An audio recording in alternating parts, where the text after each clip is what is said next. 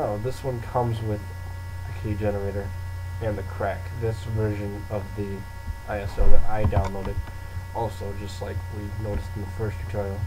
But we're going to go to auto run. Here's an image. Alright, we can open it. Now let's modify it. So let's go to edit. Here we are in paint. She's cute and all, but we're going to go ahead and delete her. She's not very much used during installation. And make the background black. So, and I'm going to go ahead and write my name. Give me a little bit of credit for this.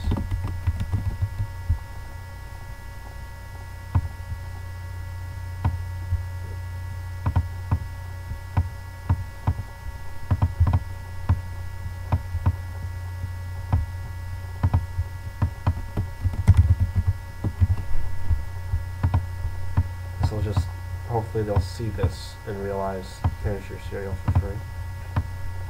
We're just gonna go to our key generator, which is noisy, and we're going to select underground 2, and here's the key. As a review from the first tutorial, I do not like keys with zeros or O's in them because I get them confused very easily. So we're just gonna copy key, hit exit. Let's go back to the image and just paste it in there. I found the easiest way to display it is to put them in each section vertical. Go ahead and move this.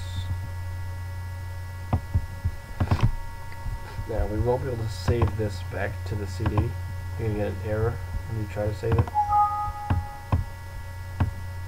You're going to try to replace it. You can't do it. It's a read only.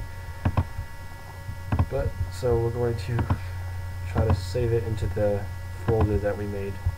Remember, this is method 1. For part 2, method 1, which is our image method. This is the image. We're going to just go ahead and save it right there. Now we don't need this anymore. Now we're going to look around in the disks for a file we need to crack. Here it is, speed2.exe. This is the file that we need to crack. So now we know when we create the second ISO, we need to replace this with the crack. So let's go back to our ISO maker. Go ahead and rename it Speed Underground 2.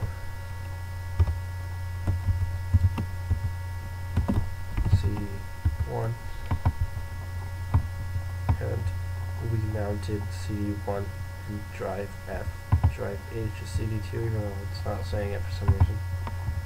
Let's go ahead and copy all files from there and drag it into the portion of the program which we put the files that we're going to burn to an ISO.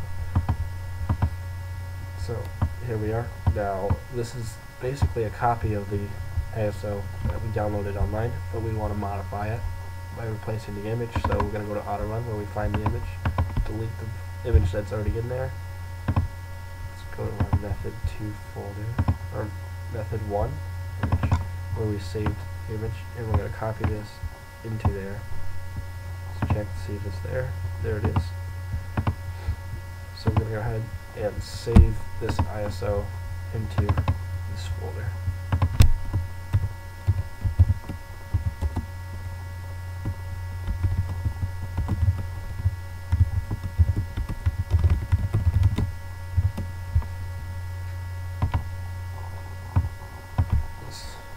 Doing it very quickly today.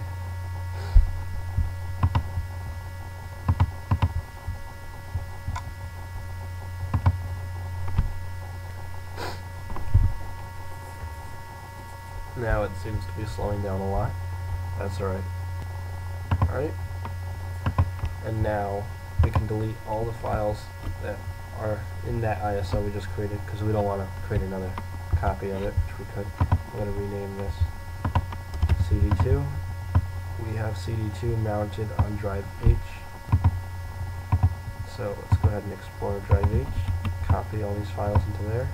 Speed2 is the game executive file that we want to